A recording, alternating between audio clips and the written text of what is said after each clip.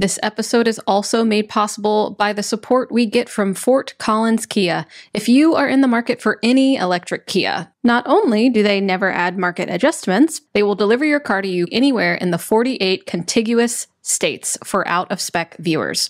More information in the link in the show notes. Hello and welcome to another Out of Spec podcast episode. You join me and my good friend Brandon. We're basically neighbors. Why aren't we doing this in person? I don't know. But Tesla full self-driving, no longer beta, currently supervised, is out rolling to vehicles, and we've been making some videos with it, so keep an eye on Out of Spec reviews. We've been doing some tests and some fun things with the new software, but major problem, it's curbing wheels like hardcore, not even light curbs, but like driving over curbs, doing crazy things. So like the supervised in supervised really is needed. And it's important to mention that this is on a particular software version. We've noticed this started to pop up, and it's on 12.3.4, right, Brandon?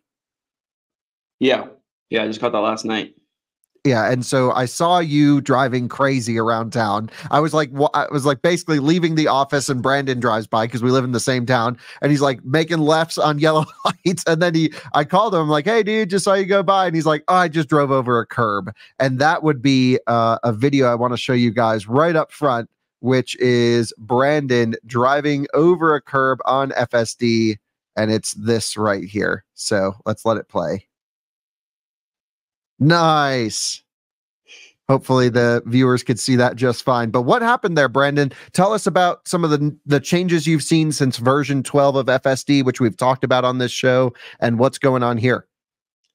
Well, I guess to start, the yellow light, I've never seen it turn on a yellow light. Like it seems more assertive, maybe a little too assertive in some situations with like turns, but it took that left turn. I really wasn't expecting it to even like work out. And it just went like it knew there was a car coming, but the car just passed. So it like kind of weaved in between them. So I didn't think it was going to make it.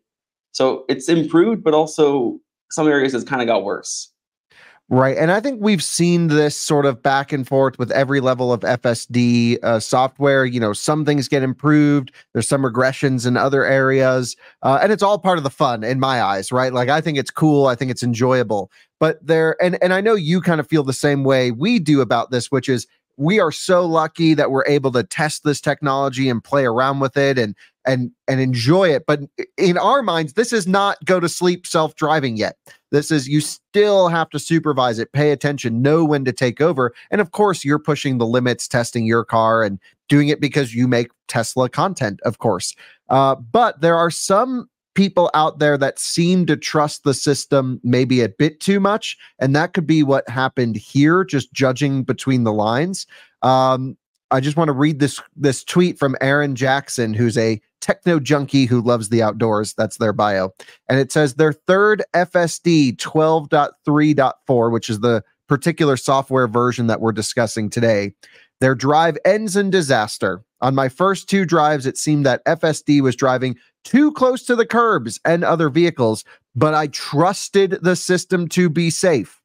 After an accident into the curb, he no longer trusts FSD. And I think the problem that I find here is I'm not an FSD hater. I think it's awesome. I'm blown away. We just did a podcast talking about how much I love this tech and think it's so cool.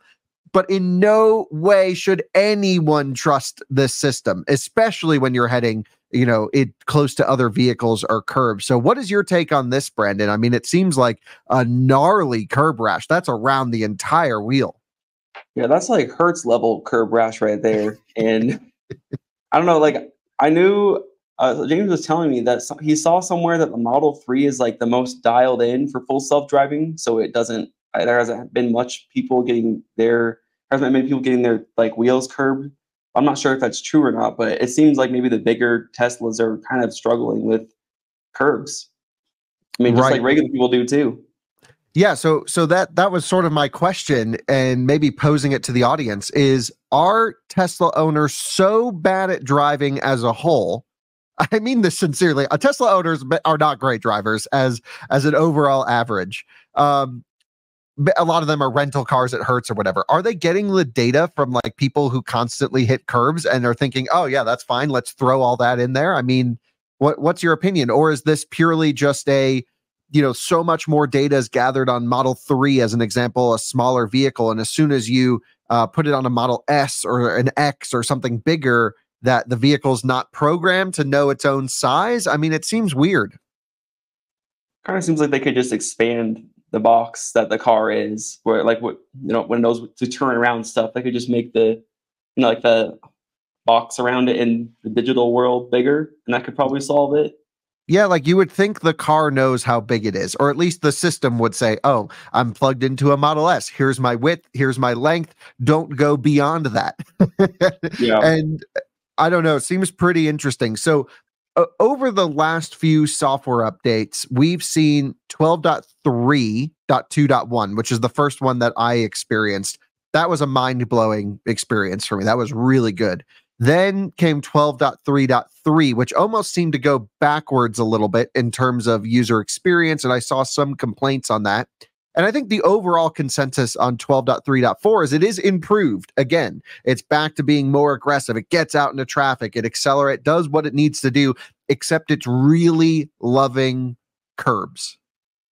Yeah, it's really, really hasty. It seems like it's like I got to be more assertive, and it kind of forgets to avoid the curbs. Yeah, that's not going to cut it. That's wild. So Yeah, the big question, the question for me is, there has to be a beta group of testers inside of Tesla that's testing each software version before it comes out. Between you and this person and the other anecdotal evidence I've heard around offline, you would think someone before this software gets rolled out would say, oh, wow, actually, it's just getting too close to other curbs, other obstacles. I remember even in 12.3.2.1, it would get pretty close to curbs and stuff, but we never had it hit any curbs in your Model Y when I experienced that. But you would think someone in the company would like test drive this and be like, okay, let's just open up the window. Also, why do you have to drive so close to curbs? Is it truly a case of this is data from Tesla drivers, or is it some bad programming?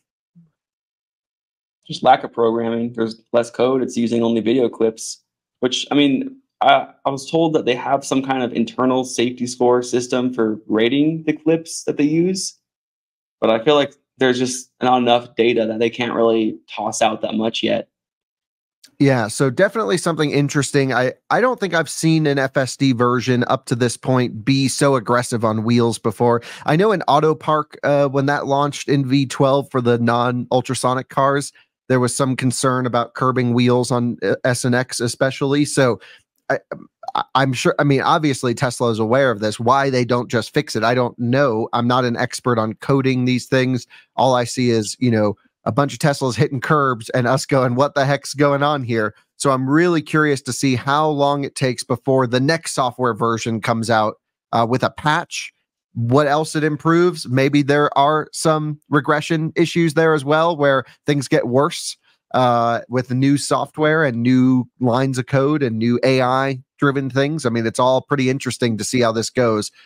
We're about to go head out for a drive in your car and enjoy that and see how that all goes. But any final thoughts on the curb thing? Would you recommend drivers to take over if you feel it gets close, or now that you've experienced it, what's your recommendation to people using the system? Well, I didn't really think much of it when it actually happened, but I'm actually really glad it went over the curb instead of like right into it, because I didn't have my my little curb protectors on that wheel, so I would have been having to get a new wheel or get it fixed. And I feel like a lot of people are going to have that. Like, it's not going to be like 10 people. It's probably going to be a couple hundred people are going to get their curbs rimmed. And then they're going to look to Tesla and be like, what do we do? And it's like, well, you're supposed to supervise it. So I think if you feel like it's going to happen, I would definitely try to intervene. Like, that's what it's supposed to do. Like, that's how it kind of learns, is by intervening. So definitely intervene. If it's going to do that, don't just let it do it and then complain.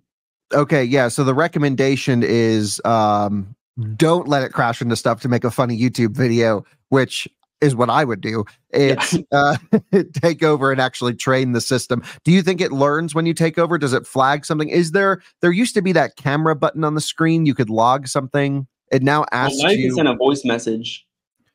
Who knows if I actually read it, but yeah, does anyone on listen 11, to I would progressively get meaner and meaner as I had to disengage every time. Yeah, I think I feel bad if someone is actually listening to those voice messages because I'm verbally abusive to that Me system. too. I'm Yep. like, what the F did you just do? You almost killed us driving over a curb, whatever. So, Yeah. yeah, And crazy. I think the one thing is people just can't get complacent because people, like they say, they've trusted it. They trust it to be safe, but it's also not a complete system. So don't get complacent. Yeah, totally. And I think like when the system is used properly, monitored properly, it shouldn't be that dangerous because you just take over whenever it does something wrong. But issues like this and issues like you obviously testing it for a video, like letting it drive over curbs, letting it get really close to stuff, that's where it goes, for a normal person, it can maybe wake them up and give them the lack of confidence that they really should have in a system like this, which is a good reminder to everyone, which is like, we're having fun, we're testing, this is crazy cool tech, but you still got to take over and pay attention. Yep. So cool. Thanks for joining, Brandon. Pretty quick one for you guys today. If you drive on FSD, has it tried to curb your wheels on this software version? Of course, we're going to be evaluating, especially now that it seems like we've had such a major leap in, I would say, capability of the system. We're evaluating FSD with a closer eye now with this new version 12 software architecture. I've been enjoying it. More to come. And thanks for watching another episode of the Out of Spec podcast. We'll see you on another one again soon. Bye-bye.